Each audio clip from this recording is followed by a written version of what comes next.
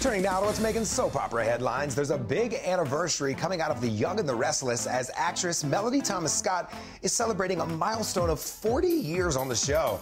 We're checking in now with Soap Opera Digest editorial director Stephanie Sloane for more details. All right, Stephanie, you recently talked with the star. What did she have to say to you about her big anniversary? Melody admits that she wasn't too keen on taking the role because she had auditioned for a sitcom at the same time and really wanted to do that.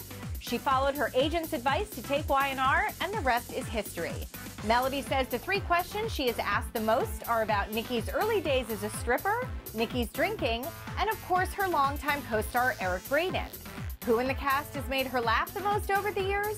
Joshua Morrow, Christian LeBlanc, and Doug Davidson. All right, Stephanie, you also have news that two actors are making their departures from Days of Our Lives. Billy Flynn and Kate Mansi, who play the very popular Chad and Abigail, are leaving the show after their characters get married.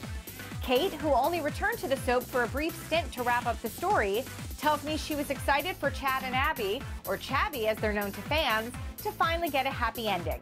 The show's head writer, Ron Carlivati, revealed to me that the door is open for them to come back, and Kate adds that she would return since there's so much more to discover with these characters. And some actors take on multiple roles during their careers, but for a soap star, the very first is always special. Stephanie, you recently talked with some of the soap stars about their soap opera debuts. What can you share with us? Y&R's Christian LeBlanc started his soap career back in the 80s as Kirk on As the World Turns.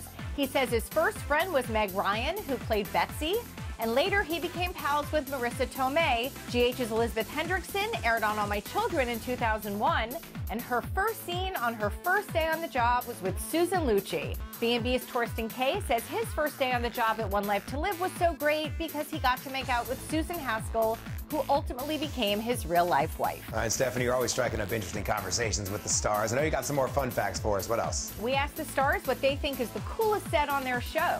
GH's Maurice Bernard says it's the hospital set because it has so much history. For Y&R's Jason Thompson, it's the dining room in the Abbott house because it means a lot to him to film the family scenes.